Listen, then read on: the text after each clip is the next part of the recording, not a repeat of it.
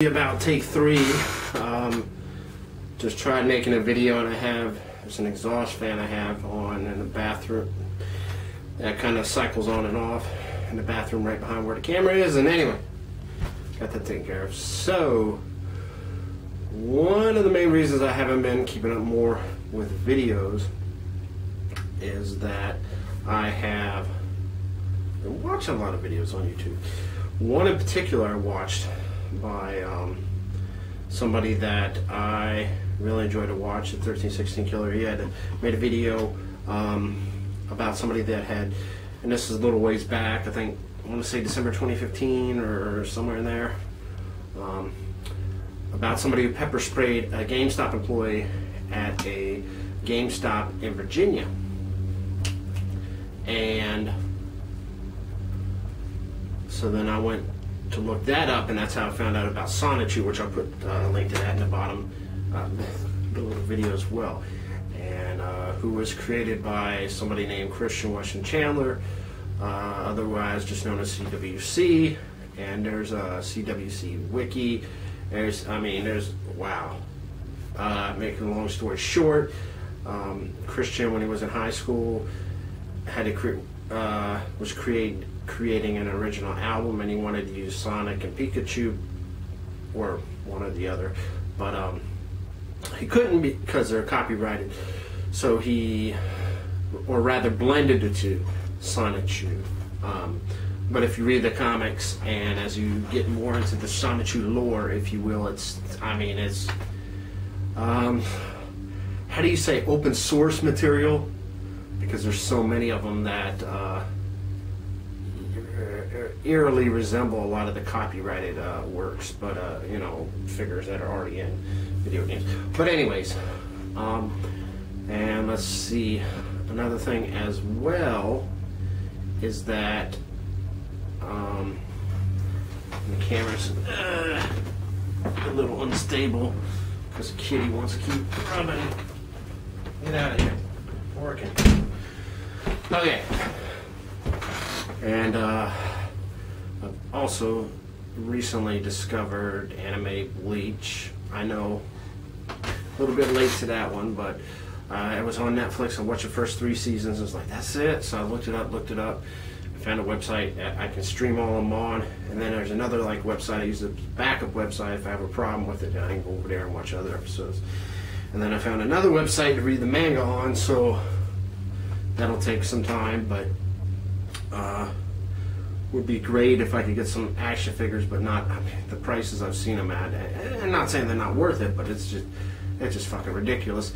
I just wish I would have known about it sooner, and I could have, started collecting a lot sooner with some of the stuff.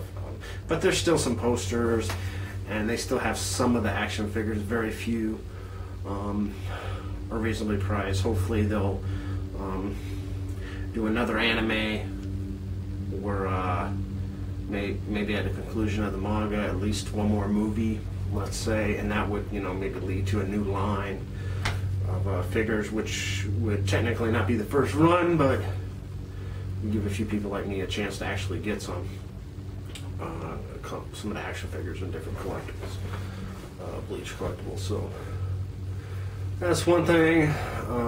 Another thing, election, I don't know. I was watching it, and I'm kind of a little bit burnt out on it. It's pretty clear Hillary's going to win. There's just not enough time for Donald to come back, but you never know. We'll see on November 8th, but it doesn't look like it. So, and I don't know. Looking forward to, we have Skyrim Special Edition coming out on Friday. Yay! So that's going to be amazing. Xbox One, baby. Mods on console. Yeah. I'm not a PC gamer, never have been a PC gamer. I don't say I'll never be a PC gamer, because the PC I have now kind of, it connects to the internet, and that's about it. But it wouldn't be something I'd have a hard time playing checkers on it, you know what I'm saying? So, but when I do eventually get another PC, which I don't plan to do anytime for a while, then I probably would, you know, play some. I probably would get a few games or whatever, but it certainly wouldn't be a 4K high performance PC like, you know, a lot of people, they gotta soup it all up and all that, and no. Not that there's anything wrong with that, but anyways, I'm a console fan. I guess I have been. I got a PS3, Xbox One at the moment. I've been playing consoles a long time. Real quick, Atari 2600, Nintendo, Super Nintendo, Nintendo 64, Nintendo GameCube, Nintendo Wii. Skipped the Wii U. Don't know if I'll get a Switch. Then I had a PlayStation 2 prior to the 3. I also had an Xbox 360. Had the Xbox Reach 360 Reach model at one point, and so I've had a number of different consoles here and there, and it's just I don't know. I think I'll be fine with what I have for quite some time. The games are just so detailed, like Grand Theft Auto 5, Skyrim Special Edition. I mean, that game right there is easily going to be, just the game alone, because it comes with 3 DLCs that's going to provide me with several years of playing.